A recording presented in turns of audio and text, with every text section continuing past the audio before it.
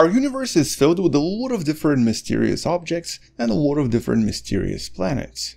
But some objects we've discovered in the last few decades are more mysterious than others. Hello wonderful person, this is Anton, and today we're going to be talking about one such object we haven't discussed in quite a while. A strange and unusual object known as the Mamajek Object, named after its original discoverer, the object that's located about 434 light-years away from planet Earth. But it's not this right here. It's actually around this star. So back in 2007, the scientists looking at this unusual star, or actually somewhat usual star known as V1400 Centauri, or more commonly known as J1407, discovered these unusual dips in brightness that really were difficult to explain. This is actually something that lasted for approximately 56 days. But unlike other stars that have experienced unusual dips in brightness, such as the famous Tabby star, and whose explanations involved the megastructures around the star, it didn't really take the scientists very long to figure out exactly what they were looking at here. By modeling the dips and trying to figure out exactly what they were showing us, the scientists behind the study realized that they were looking at enormous rings. And so it turns out that the Mamajek Object was some sort of a giant ring planet. Very likely the biggest rings in the universe, or at least in our galaxy. Okay, or at least the biggest rings discovered so far. And how big is big? Well, the calculations back then established this to be approximately 0.6 astronomical units, or about 90 million kilometers, or about just over half the distance of Earth to the Sun. So really big. But this of course also naturally produced a lot of different problems. Such as, okay, how can such a ring system even exist?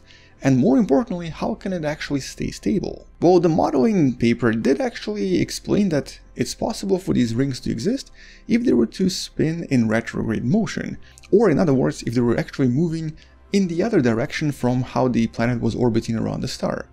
And also back then, the scientists, by using SWASP that you see right here, also known as Super WASP, were able to work out the overall properties of the star and of course the planet itself.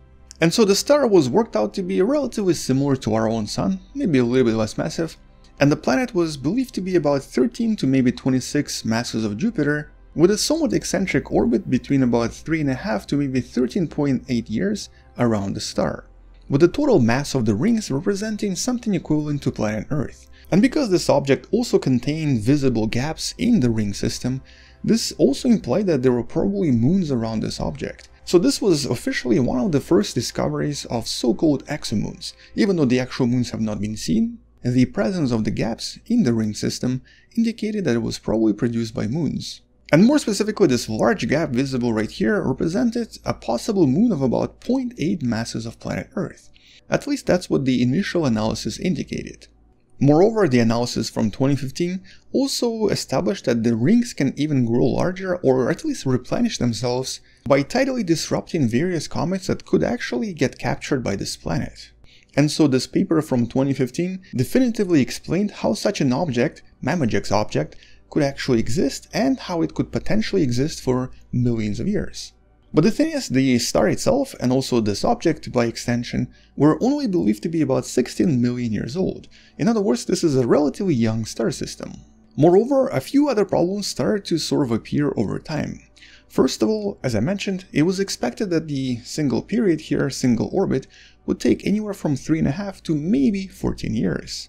But since its original orbital period was predicted to be anywhere from maybe 3.5 years, to possibly 14 years, a lot of scientists expected that this object is going to reappear sometime in 2020 and maybe 2021. But nothing was seen last year, and nothing has been seen this year either. And for many years now, I've been kind of trying to find new papers or try to find new analysis just to see what the scientists discovered in regards to this unusual object. Well, a completely new paper just came out not so long ago, along with some of the other papers from the last few years. And here's what we know so far and what was discovered in these recent papers. First of all, one of the previous papers from 2018 decided to go through some of the older data as far back as 1890, so basically over 100 years ago, 130 to be exact. They looked at various old plates of the same star and tried to find as much possible data about the star as possible. And here they were only looking for one single thing. They were trying to discover any other dips, any possible dips, that could have happened in the past as well, while also combining this with some of the recent observations between 2012 and 2018. Well, nothing was discovered. Nothing was ever causing the star to lose its brightness. Then this other paper decided to do something a little bit different. They decided to take a direct look at this particular location by looking at all of this in other frequencies of light, specifically millimeter and submillimeter light that is visible using the beautiful ALMA telescope you see right here. But nothing was directly visible in the location where they expected this planet to be, or whatever this object was. They did, however, detect something a little bit farther away in a very different location. There was a tiny point, infrared point, visible slightly farther away from the star itself, with the observations being consistent of something that was actually not a planet, but instead was a detached object. An object that might have passed in front of a star and was now moving farther and farther away. And more specifically, these observations indicated that this was some sort of a thin ring of dust, with dust particles being around 1 millimeter in size, which was also indicative of some sort of a young ring system, but not necessarily this particular planet. And so definitely more studies were needed to try to discover what's going on here. And so now we have this last paper that was just recently released that went on a very thorough analysis and a lot of different investigations, this time really focusing on the star itself. Mostly because the scientists wanted to figure out what kind of a star this was to begin with, and also if there were any other planets around it. And so first of all, we already knew that this is a variable star. It does change its brightness quite a lot, quite dramatically, and quite frequently. But none of the observations in the last 19 years revealed any other dips in brightness or any other planetary objects passing in front of it. They also discovered that the star has a lot of different star spots on the surface, which can definitely affect the luminosity of the star.